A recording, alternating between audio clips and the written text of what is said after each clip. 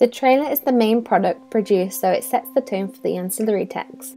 I found in my trailer that I focused on colour washing the raw footage with blue and purple hues. This is similar to real media products such as The Butterfly Effect in 2004 by Eric Bress and J. Mackay Gruber, Jonathan Demme's Silence of the Lambs from 1991, and David Fincher's Zodiac from 2007. I combine this with the poster, which also incorporates the same colour wash, so that it is clear that they are part of a cross-media package. This is supported using the same typography on the poster and trailer, whilst adding a caption quoting the article from the magazine. I included the billing block and release date in a caption card in the trailer, which links with the poster. This shows the effective combination of my main product and ancillary text. The trailer uses muted colours through the mise-en-scène, which is consistent with the poster, whilst the magazine stands out in contrast. This shows consistency of representing the psychological thriller genre through blue and red tones. This is a recognisable trait across all three products through the editing of the trailer and the consistent reference to the narrative. In the poster, the narrative is shown through the royal setting and costume, whilst the magazine uses integrated text taken directly from the screenplay to reveal narrative.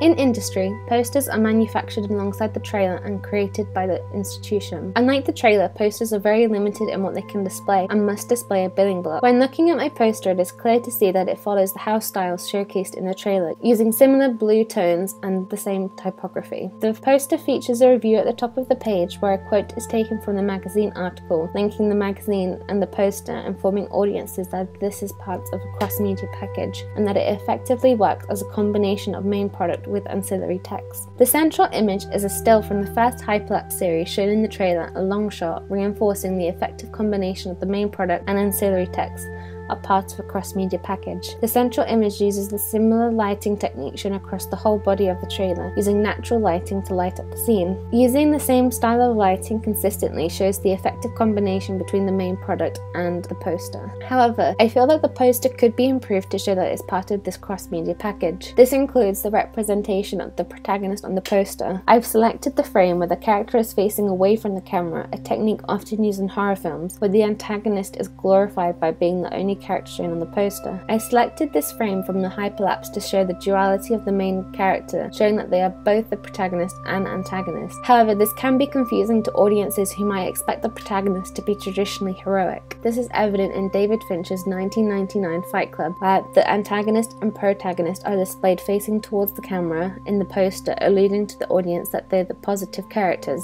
I contend making the editorial decision to choose this image as it's effective at connoting the hybridity of the genre, but I feel it doesn't represent what audiences are expecting to see from a poster, which could hinder the effective combination of the main product and ancillary text.